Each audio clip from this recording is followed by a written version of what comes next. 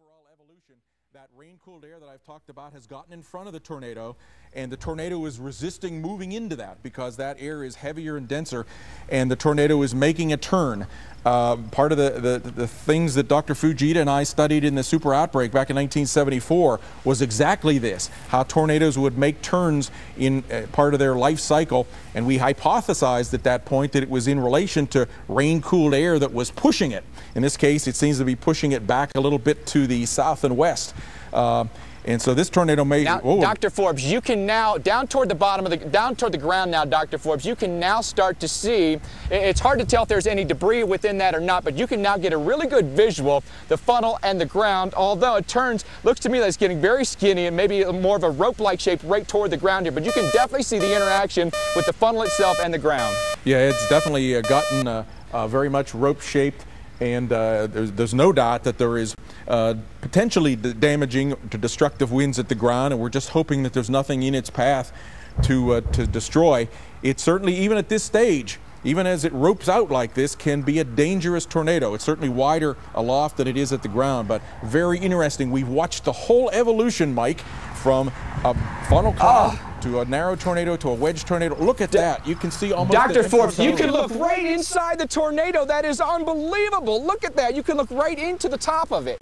That is awesome, Mike, and you can see there the counterclockwise rotation. It has little rings. It's like smoke rings that are rising in the tornado itself.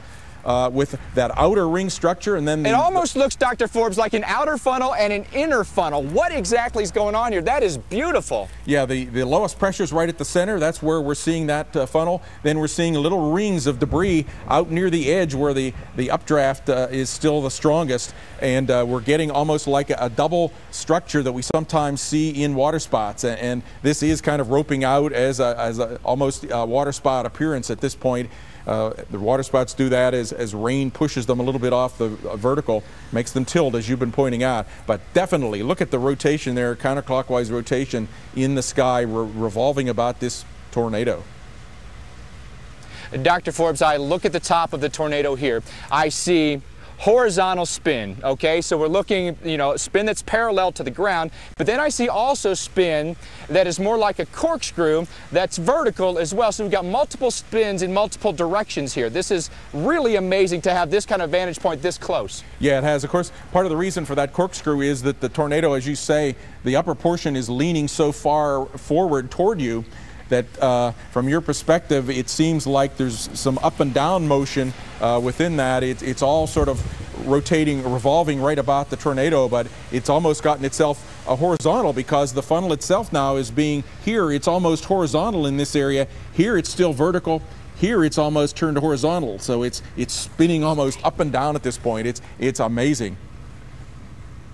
This is, again, live tornado that you're viewing here in Goshen County, Wyoming. Vortex 2 has been deployed on this storm for about 45 minutes now, sampling the data with this. We also have a tornado warning for Laramie County. It looks like the funnel itself likely to go east of the city of Cheyenne itself, but tornado warnings for Goshen County and for Laramie County. Obviously, we've got the visual on the tornado right now. We've been watching this evolve from a wedge-shaped structure to more of a rope-like structure as it goes more horizontal and tilts. When this initially formed, this is a large, almost perfectly vertical wedge-shaped tornado. Multiple funnels began to drop, and then came the large wedge tornado. But now you can see we've got more of a rope-like structure. Dr. Forrest has been analyzing this, and you can still see down toward the ground, we've still got the interaction with the ground, so we've still got a funnel on the ground, although I'm suspecting at some point here that is going to lift, Dr. Forbes. It looks like it's significantly weaker than it once was. It is indeed much weaker, Mike, but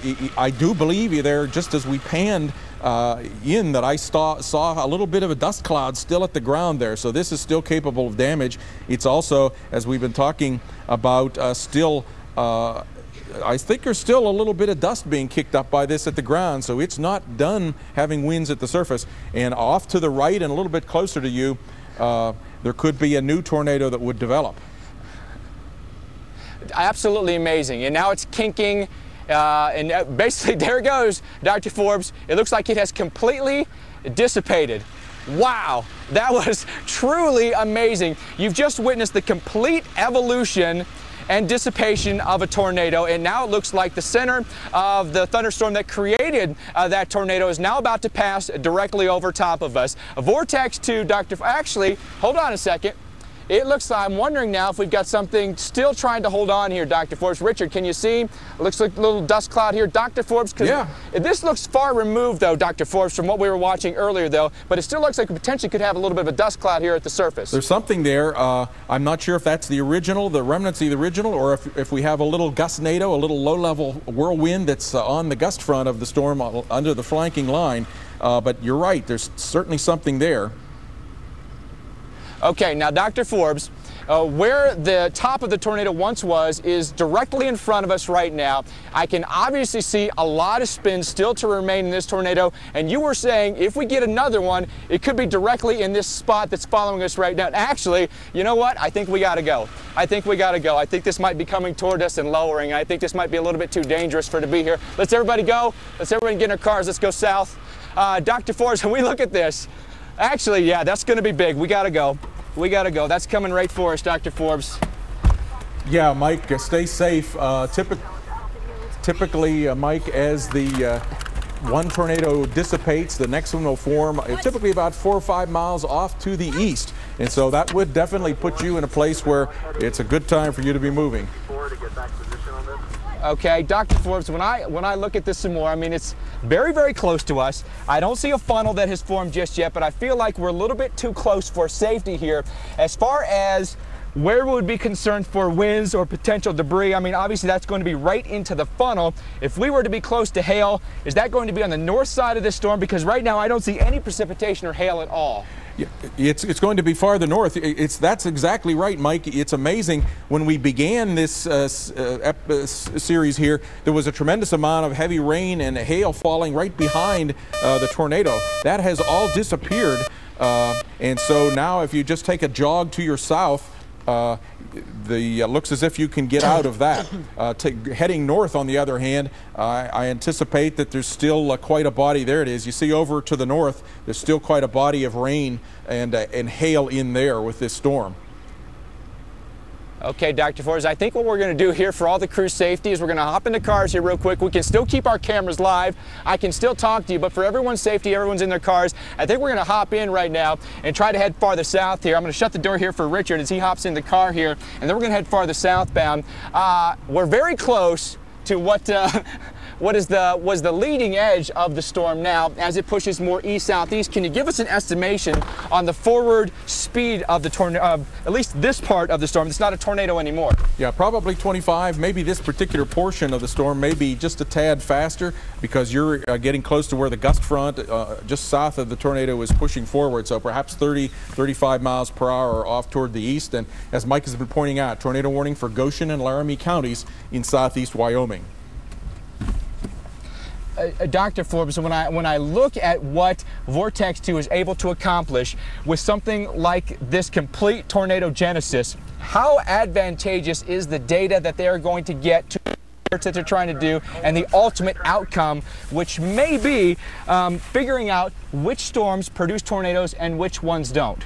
Well, this is going to be a spectacularly valuable data set for the Vortex 2 project. We talked a little bit earlier about how impressed I was that a big wedge tornado could form like that with the rain curtain and hail curtain right behind the wall cloud. That made it a high precipitation supercell. Those are supposed to have less chance of producing a tornado than ones where the rain had been mostly staying off to the north. And so that would be a classic supercell. So this one, the stick net measurements of temperature, any weather balloons that they send up into this will be able to get temperature measurements and be able to understand how this could happen. And of course, the Doppler and the multiple Doppler velocity measurements that are obtained out of this will be able to document the entire tornado evolution, the entire evolution from non-tornado to tornado and now to dissipation. A spectacular data set. You could, as long as everything is working the way it's designed, you could not have asked for a better data set than this case, as far as I can tell from what you've been showing us.